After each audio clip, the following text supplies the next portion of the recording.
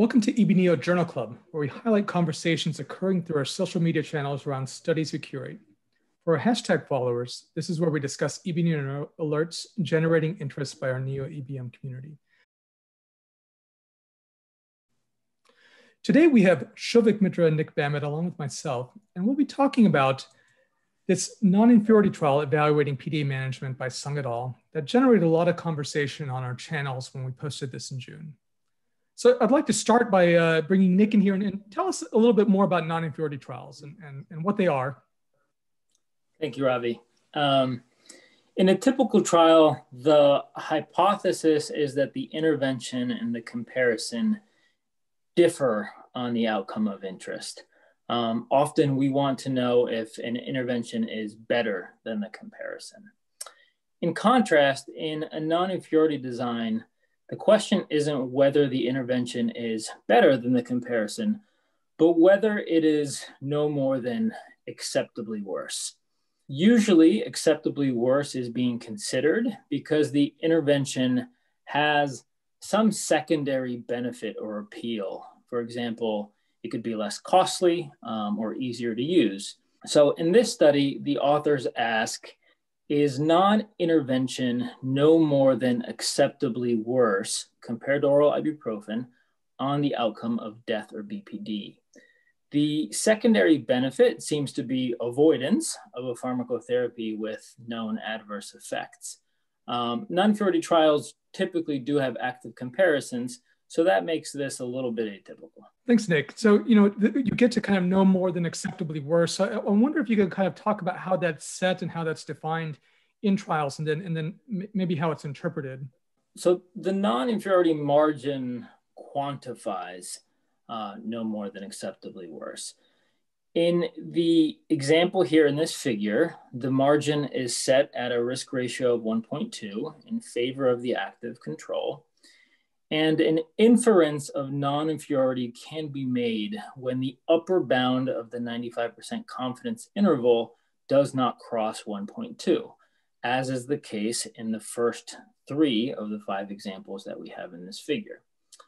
In the trial that we're discussing today, the authors chose a 20% absolute difference in death or BPD as their non-inferiority margin, thereby allowing a conclusion of non-inferiority if the confidence interval doesn't cross that margin. Thanks, Nick. And one of the things we kind of got at and we asked our NEO-EBM community to give input on is kind of what is tolerable in terms of no more than acceptably worse. And this was just an example tied to this trial, which is what would you tolerate in terms of an increase in the risk of death or BPD, where most of the respondents really picked a relatively small margin. So I wonder if you could touch on kind of how do researchers set these margins in trials like this? I think the key point to emphasize is that in non-inferiority trials, the investigators are setting their own goalposts. So it's important to scrutinize these goalposts and ask yourself whether it aligns with what you as the provider or the families would consider acceptably worse. There is some published guidance for setting non-inferiority trials, but it's difficult to apply in most scenarios. And so the results of our poll here would suggest that most respondents feel that a non-inferiority margin of 20% greater death or BPD may be somewhat lenient. Thanks, Nick. So let's bring Shouvik in here and walk us through now, getting into a little bit more details about this study. Walk us through how the study was designed and what the investigators reported. Thanks, Ravi. So this was a randomized non-inferiority trial where preterm infants less than 30 weeks of gestation with a PDA of more than 1.5 millimeters and on breathing support between 6 and 14 days of age were randomized to non-intervention or treatment with oral ibuprofen at standard doses, that is 10 milligrams per kilogram, followed by 2 doses of 5 milligrams per kilogram every 24 hours.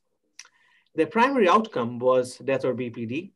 And as Nick discussed, their margin for non-inferiority was no more than 20% increase in death or BPD in the no intervention group. Now, they had randomized 146 infants, and what they found was that death or BPD was 6% lower with no intervention. They were 95% certain that death or BPD could only be as much as 11% higher to 22% lower with no intervention as compared to treatment with ibuprofen. Now, since there was only a negligible chance that death or BPD could possibly be more than 20% higher with no intervention, therefore, as per their definition, no intervention was non-inferior to treatment with ibuprofen. Or to summarize it in very simple terms, in preterm infants with a symptomatic PDA, not treating a PDA is as good as starting treatment in the second week of life with standard dose ibuprofen. Thanks, Shovik. So one of the things that one of the members of the NEO-ABM community, Abdul Razak, who's now one of our social media editors, brought to light were some of the potential issues with this trial that might influence its interpretability. So I wanted to touch on point one here and get your thoughts on kind of how the definition of hemodynamically significant PDA was in this trial and the implications of that. Yeah, so the definition of PDA in trials has always been a matter of debate. Now in this trial, any infant less than 30 weeks with a PDA of more than 1.5 millimeters, who otherwise could be stable on very minimal breathing support was also included. Now, this might create a highly heterogeneous population, as in many of these infants, the PDAs would close off spontaneously without much effect on outcomes. Now, by including such babies in these trials, we might be creating a lot of noise and might lose any signal for benefit in those who are at the highest risk of PDA attributable morbidity. For example, the microprems with a large and significant and symptomatic PDA. Let's touch on point four here, which is about the dose that was used in this trial compared to potentially other dosing ranges used and how that might influence the generalizability. Yeah, so the issue of dose is an important one to consider as well. Now, if you look very closely at the results, only 20% of the PDAs closed with ibuprofen. And if you look at the results in less than 26 weekers in this trial, the PDA closure rate was only 8%. Now, if you compare that with other published literature, the PDA closure rates with ibuprofen ranged from like 60 to 80%. Now, you might wonder, why is this huge difference? One important factor to consider here probably is the timing of treatment. Now, most of the earliest studies that found a good response with ibuprofen treated the infants much earlier, around a median age of 3 days. But now there is more and more evidence that with increasing postnatal age, higher doses of ibuprofen are required to achieve similar therapeutic levels. So it is not surprising that when standard ibuprofen doses were used in infants more than a week of age, only a small fraction of them close their PDAs. So we really have to ask ourselves the question, did we actually compare elimination of a PDA shunt at a week of age versus no intervention? Or did we just compare mere provision of treatment, which was grossly suboptimal, versus no intervention? And apart from the non-inferiority margin issues that Nick mentioned, is this another reason why the two interventions ended up being very similar?